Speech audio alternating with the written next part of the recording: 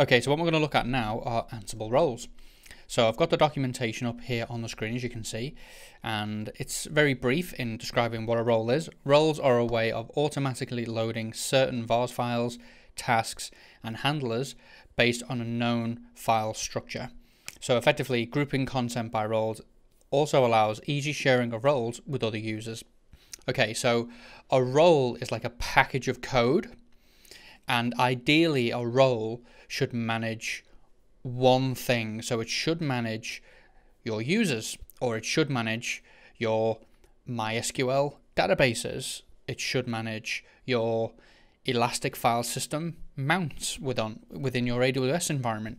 So a role shouldn't, for example, set up a MySQL database, configure a WordPress installation, like download WordPress and install it, get it all configured, get it talking, and then download a theme for WordPress, and then send an email to all your mates to tell them about your new blog, right?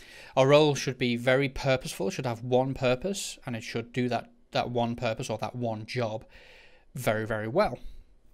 So a role consists of a directory structure, which you can actually see here again in the documentation. So I'm going to just increase the font size a little bit, because it doesn't impede on the visibility, so you can still see that there on the screen. So as you can see, we've got a folder here called roles. So this is the root. This is where our master.yaml file is, and we have a folder called roles. And then we have a role called common, and under common we have several folders that are, some are optional and some aren't optional. So for example, tasks is not optional, a role has to have tasks, but defaults and meta, vars, templates, files, and handlers are optional. Okay, they're optional folders. So at minimum, a role will have a name, so it'll be a folder with a name, common or web servers, and then you'd have a tasks directory. And inside of tasks, you can actually put as many playbooks as you want in there. Okay, and they will get executed.